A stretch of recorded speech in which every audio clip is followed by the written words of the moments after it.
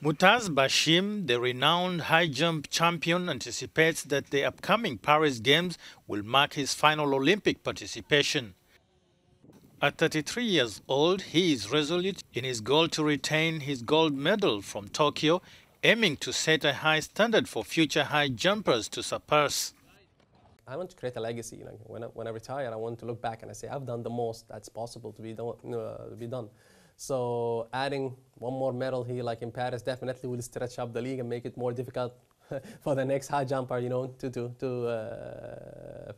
pass me, or to the one look at me and hopefully to be like one of the greats. I want my name to be mentioned whenever high jump is mentioned. Barshim achieved a historical feat by winning the high jump world champions title for the third consecutive time. His prowess was further highlighted when he claimed the coveted Olympic champion title in Tokyo in 2021.